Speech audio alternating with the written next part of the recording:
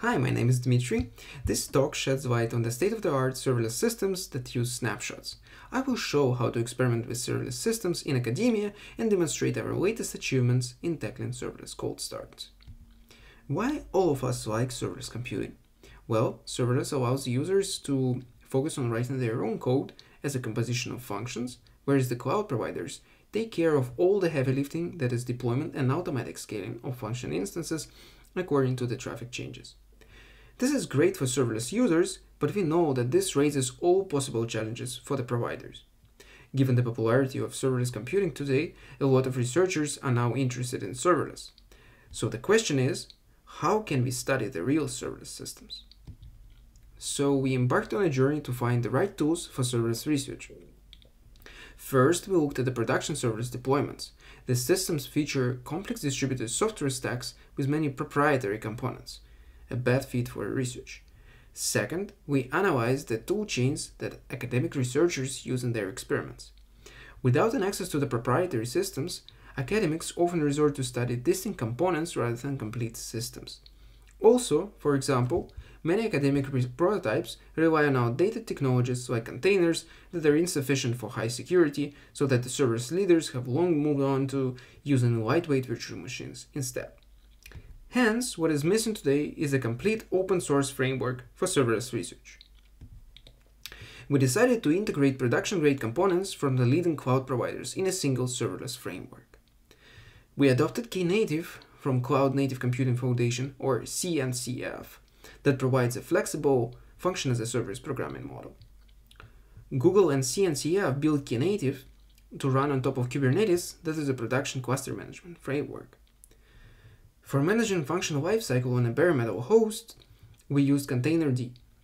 To offer production-grade security guarantees for function isolation, we chose the Firecracker hypervisor. Finally, for the control and data planes throughout the system, we chose the gRPC communication fabric. We call this framework vHive, as we regard serverless as a home for functions that are tiny and numerous, just like honeybees. vHive strives to fill in the gap by satisfying all needs of the researchers in serverless. vHive is representative of production clouds and includes only open-source production-grade components. vHive features an ecosystem for serverless benchmarking, both end-to-end and per component, supporting distributed tracing as well. At a high level, the vHive architecture is similar to AWS Lambda. First, since vHive's main goal is benchmarking, it includes a number of load and latency measurement clients that drive the function invocation traffic and report various metrics. The invocations are gRPC or HTTP requests that first arrive at the front-end load balancing service Ustiugov that we selected based on its popularity for data center applications. Then the invocation traffic is forwarded to workers that host function instances. Function instances are created dynamically according to the demand with a requested keep alive policy. In vHive, Kubernetes drives the control plane by issuing Kubernetes control messages called Container Runtime Interface Requests, or CRI requests, to the vHive CRI component. vHive CRI acts as a software router that implements the CRI commands via calls to the two versions of Containerd. Stock Containerd drives regular containers that run trusted provider code, like any Kubernetes and Knative services. Whereas Firecracker Containerd manages the lifecycle of micro VMs that run untrusted user-provided code. On the worker, the invocation first comes to a kubeproxy container deployed for each function. This container monitors the depths of the request's queue in front of each function instance. The kubeproxy then reports this information to the Knative autoscaler service that makes scaling decisions. After that, kubeproxy forwards the requests to a function instance that runs inside the micro VM. The functions are deployed as gRPC servers with user-provided handles that perform the actual work. Finally, to bring vHive to the cutting edge of today's serverless systems, we added snapshotting supports to Firecracker Containerd. Integrating production-grade components together makes vHive a framework of choice for serverless researchers, allowing to innovate across the whole stack. Using vHive, we investigated the cold start delays in a state-of-the-art serverless system. The providers are ready to deliver cheap and quick solutions, but the problem is that the users aren't grateful. Once they hear of serverless prices and efficiency, they tend to take serverless clouds to their limits of performance and economical value. For example, today providers have to run functions that are invoked very rarely, like once per hour, as a norm. At the same time, they deploy really short functions, and nevertheless they want their functions to run fast without willing to pay a lot. Okay, maybe now some of you would think that yet another academic is trying to scare you by referring to the cases that are uncommon in practice. The bad news is that this is not an extreme, but a norm in serverless today. This chart from a recent study by Azure Functions shows function execution time on the horizontal axis, and please note that the horizontal axis is logarithmic. The vertical axis shows that the cumulative distribution of functions. Clearly, the vast majority of functions run for just 100 milliseconds to few seconds in duration. The second chart shows the frequency of invocation on the horizontal axis and the cumulative distribution of Azure serverless applications consisting of one or more functions. We can see that most functions are called, as in 80% of functions are invoked less frequently than once per minute. To sum up, this is bad news for the providers, as most functions are the nasty ones, short and cold ones that challenge the infrastructure the most. First experiments with vHive showed that with the current technologies, the dominant fraction of the cold start delays is attributable to the local worker infrastructure. To give you an intuition, for a simple hello world function, the cluster delays are lower than 20 milliseconds, while the internal worker delays account for from hundreds of milliseconds to several seconds. The same behavior is described in the SDI-20 paper by the Firecracker team. Hence, we had to dig deeper into the root cause of these delays on a single worker. Following the setup described in the Firecracker paper, we configured the worker setup in vHive similar to a worker in AWS Lambda. In this setup, the vHive CRI component plays the role of AWS Lambda micromanager that terminates all connections to the components inside and outside of the worker. In this setup, the micromanager itself injects invocations via gRPC connections to the functions in micro-VMs. We extended Firecracker containerd to support Firecracker snapshots that provide the lowest cold start delays in the state-of-the-art setting. Now, let us recall how Firecracker snapshots work. First, a snapshot of a VM is taken when a function in the VM is ready to serve incoming invocations. The procedure of loading a VM from a snapshot has three steps that are similar to the ones described in the Catalyzer paper from ASPLOS'21. First, the hypervisor loads and restores the state of the VM monitor and all the emulated devices. Then the hypervisor maps the guest memory file into the main memory without populating the memory contents, and resumes VM execution from the point at which the snapshot was taken. Finally, the micro-VM manager restores the connection with the function inside the VM. Note that this step is not essential for a generic VM restoration, but is required to restore connectivity to the rest of the serverless infrastructure. With this infrastructure, we are finally ready to answer one of the key questions of this talk. How fast is Firecracker snapshotting for the cold functions? We deploy a worker node on a server-grade CPU with Ubuntu 18 operating systems with a stock kernel.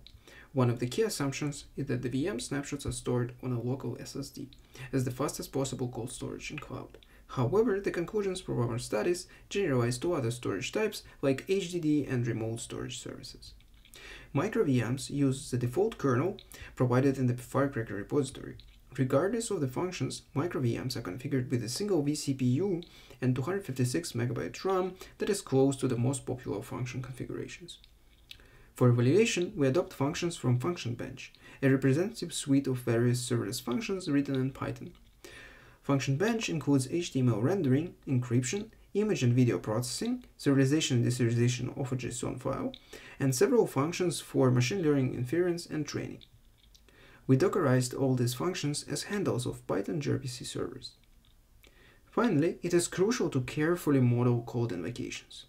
Since cold invocations happen rarely, most, if not all, guest memory pages would be evicted by the time a new invocation arrives. To model this behavior, we explicitly flush the host operating system cache, after each function invocation. First, we characterize the latency breakdown for each function type for warm and cold invocations. We measure the latencies from the point of the micromanagers injecting the request to a function to the point of receiving the corresponding response from the function. On this chart, you can see the measured latency breakdown as pairs of stacked bars for each function type. Left bars show the warm invocation latencies, while the right ones show the cold invocation delays. One can see that warm invocations are notably faster than their cold counterparts. First, upon a cold invocation, the micromanager needs to restore the gRPC connection to the function inside the VM. That takes a considerable amount of time. Second, the actual function processing takes an order of magnitude more time than for the warm invocations. And this looks strange. What could slow down function processing in a cold invocation? The deal is that these functions are written in Python and use quite a lot of different functionality inside the guest OS. For example, the gRPC communication fabric and the networking stack. Now, we should recall that Firecracker doesn't populate guest memory with its contents from the snapshot, instead relying on lazy paging. This results in a series of page faults arising after the function resumes its execution. The chart shows the number of page faults that occur when processing different functions. These page faults are processed one by one and take a lot of time because many of them require retrieving their contents from disk. Hence, we found that the disk accesses upon the page faults dominate the whole cold start latency. To get a better understanding, we studied the traces of these page faults for each function using the user page fault functionality in stock Linux. With this feature, the hypervisor registers a VM's guest memory as an anonymous virtual memory region on the host and delegates page faults handling to a user-end process. The bar chart on the right plots the number of pages accessed per function type, showing which pages are touched only in a single invocation and which pages are accessed across invocations. We make two key observations about the memory footprint of the functions. First, the functions access a small to moderate amount of memory. Second, the functions tend to access the same pages in the guest memory across different invocations, even when taking different inputs. One can see in the chart that the unique pages are the minority for all the functions. This takes us to a simple yet powerful idea of recording and prefetching the working set of the functions upon a cold start. Our record and prefetch solution called reap snapshots consists of the two phases. First is the record phase, where upon the very first invocation, the system intercepts the page faults and loads the pages into the guest memory on demand, while at the same time capturing these pages as the function working set. After the invocation processing is finished, the captured working set is written back to storage. All invocations after the first one enjoy the expedited prefetch phase. First, the entire working set file is read from the storage, then all these pages are installed eagerly into the guest memory. That allows to avoid the bulk of the page faults, except for the rare accesses to the pages outside of the working set that are still retrieved from the storage on demand. This way, reap snapshots accelerate all the cold starts after the first invocation at the cost of a little extra storage. To demonstrate where the efficiency of reap comes from, we evaluate the following four configurations, starting with the vanilla Firecracker snapshots and evaluating the reap configuration itself in the end. The first configuration is the vanilla snapshots configuration that loads the VM monitor and starts processing a function invocation immediately without populating the guest memory with the data. During this processing, a series of major page faults occur, leading to a significant slowdown. The root cause for this slowdown is the little bandwidth that serial page faults can extract from the SSD. The second configuration fetches all the working set pages from the storage in parallel and installs these pages into the main memory. This leads to many accesses to scatter locations inside the large guest memory file that is resident in the SSD.